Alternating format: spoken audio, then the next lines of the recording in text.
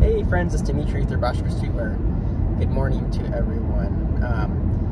I was driving right now and I was thinking about how sometimes it's difficult to be running a full-time business, right?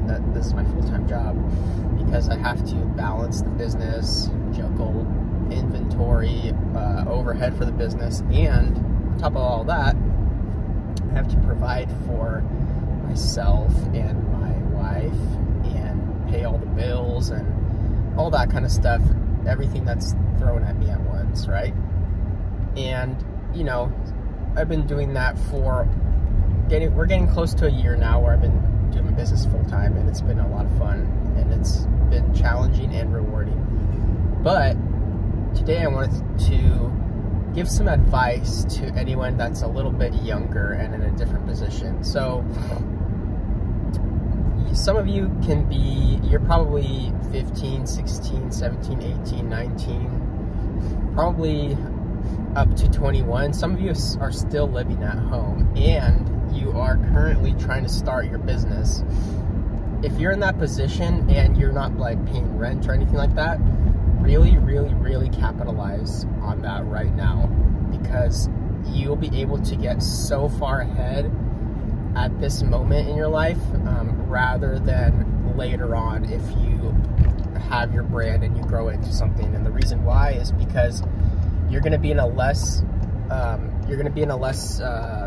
stressful position, because you're not having to basically take care of as much overhead and stuff like that in life, with bills and other things that are thrown at you. Another thing that might be, well, having a family and a wife and all of that is obviously a blessing in life, right? And those challenges and those steps in life, they bring out character in you, and they basically will create a stronger person in you. But if you are not in that position right now, you're not having to focus your time and energy and money on those resources. So what you should do right now is harness that energy and put it into your brand or business that you're trying to grow if you're not in that position. I always jokingly tell my wife, like, hey, if we weren't married right now and I was single, I would literally just be sleeping in the office. I wouldn't even be living somewhere else. I would just like sleep there, work 12 hours a day, live on like such a minimum budget. And I mean, I would though if I wasn't in that position. But some of you might, you know, you're living at home, you might be single, you have a lot of time and energy and resources available to you right now, more than you realize. You know, once you get away from that, then you'll understand that it's sometimes more difficult in some circumstances, right?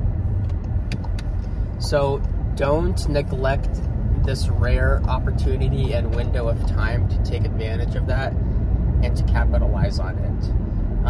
I have a friend that he's my age, but he's not married, or he doesn't have kids or anything like that. And he's like, he has a pretty good job. He's making like really good income, and I'm like, hey, you know, keep it up. And unless you get married or something later on, you're at a really good window of opportunity in life where you can really advance forward with your goals and stuff like that. So yeah, that's just some advice for any guy that's single. You are living at your parents'.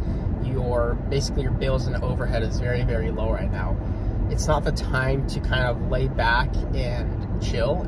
Right now is the perfect time for you to like go full force and start your brand, start your business, really grow whatever you're trying to do right now. And if you take that advice and you really like head down, work on it, be careful how you spend and invest your money, you're going to be on a really good footing for your clothing brand or whatever business that you're trying to do right now. I saw a perfect example of this. There's this guy that I used to follow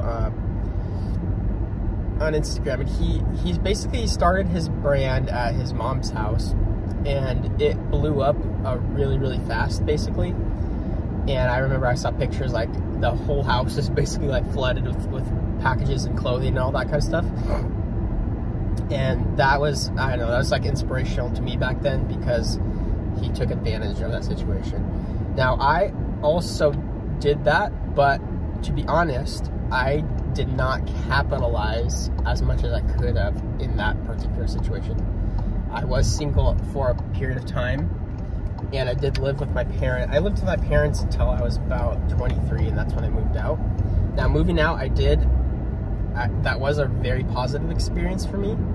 But like I said, I should have still capitalized better at the moment when I was with my parents. Looking back at it, I should have been more focused and worked harder on my brand. The first year to 2 years when I started my brand, I wasn't really in the mindset that I am right now. So I'm basically making up for lost time in a sense, because I feel like I'm behind basically. But yeah, take advantage of this rare opportunity. You will not regret it. Hope you guys like this message, and I'll catch you guys later. Thanks.